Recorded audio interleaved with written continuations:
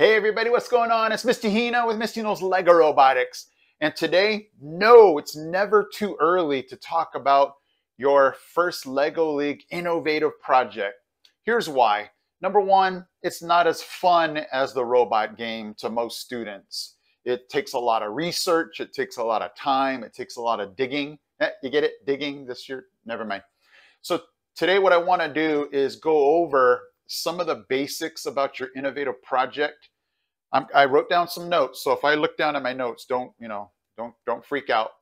I just want to go over what your team will be thinking about and talking about very soon, because it takes a while to put a lot of this information together. And like I said, most students don't like this part, and that's why you have to start early, so that way you're not rushing, to get things done last second. Hopefully your team can sit back and go, we got it all done with the robot game and with core values, and hopefully you're not stressing out. So this year's Unearthed theme, here is what you're looking for your innovative project. The innovative project question involves identifying a real-world problem faced by archaeologists, researching existing solutions, and developing an innovative, improved, or new solution. Teams must also create some type of prototype, share their findings, and use feedback to refine their solution. That is one thing that a lot of teams sometimes forget, is taking the feedback that they get from their idea, and that's where the experts come in.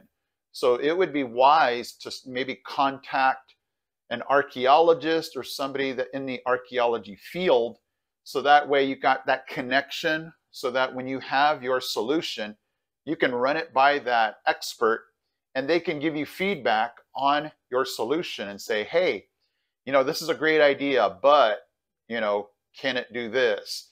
What about the cost?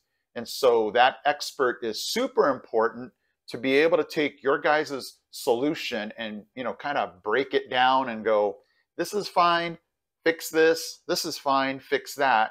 So that way you can tell the judges, hey, we did get some expert feedback. We modified our project according to their feedback.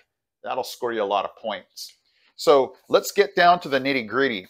When you're talking about this problem that archaeologists face, it's real easy to sit back and go, oh man, but you see, if they're experts already, then wouldn't a solution have already come about?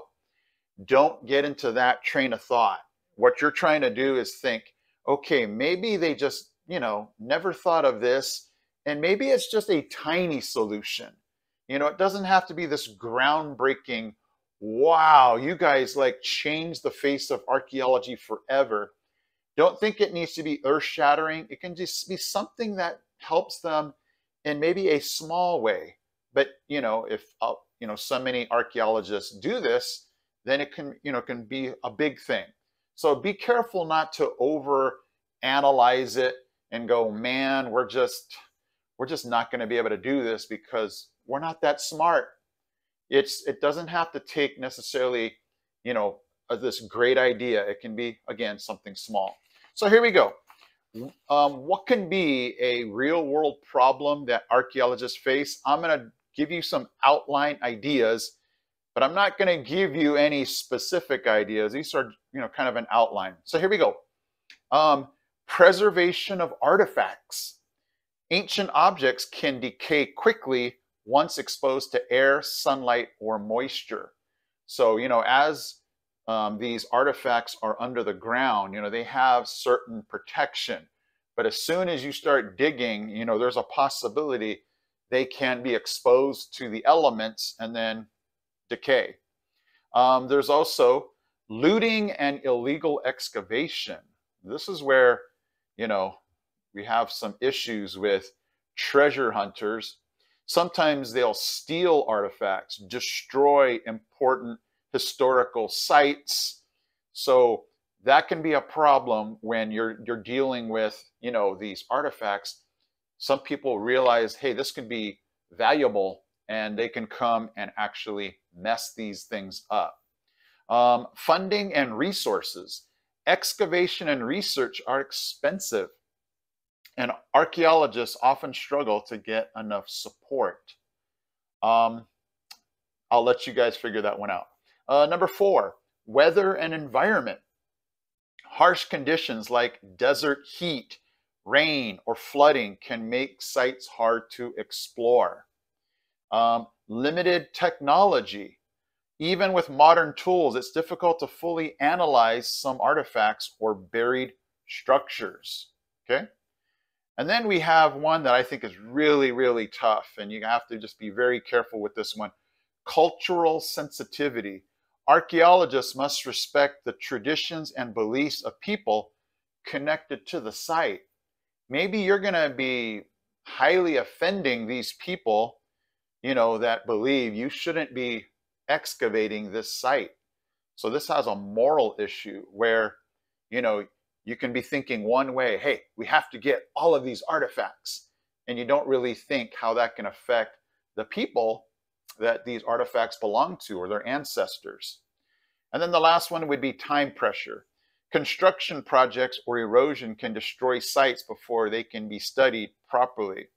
And that can involve many things. That can involve war. That can involve just so many things where these artifacts that want to be uncovered, studied, sometimes they go through this issue where these sites get destroyed, and we're under a time crunch to get these things dug out, found out, preserved.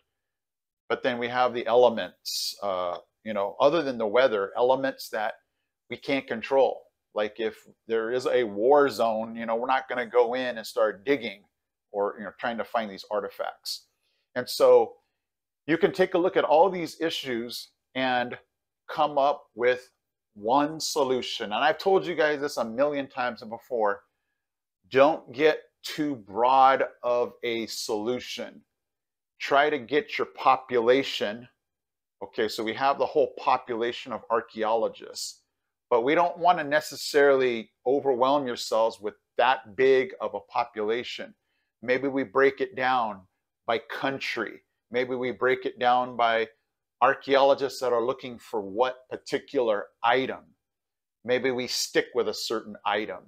And what you want to do is slowly bring it in where your focus is razor sharp. We are going to be presenting a solution to help these particular archaeologists with this particular artifact that will help in this specific area. That's going to help your team focus, because the broader you get, the more broad your solution is going to have to be. Where you don't want to do that. You don't want to have this huge, giant, broad solution where the judges can say, hey, what about this? What about this? And then you're stuck going, we didn't really think about that because it was so big. And that's going to just involve more time to research that particular thing. So just like anything, when you do a Google search, you're going to get better results when you narrow your search topic down, razor focus it, so that you're not getting millions of different results, so where you're like, well, what do we do? Which one do we pick? Try to narrow it down as best you can. So, Mr. Hino, what should we be doing at this point? And I know it's early in the season. I would start to definitely check out, and I'll leave you the link in the description to the first Lego League. They actually have videos where you can watch and see if you might be able to get some ideas to help archaeologists.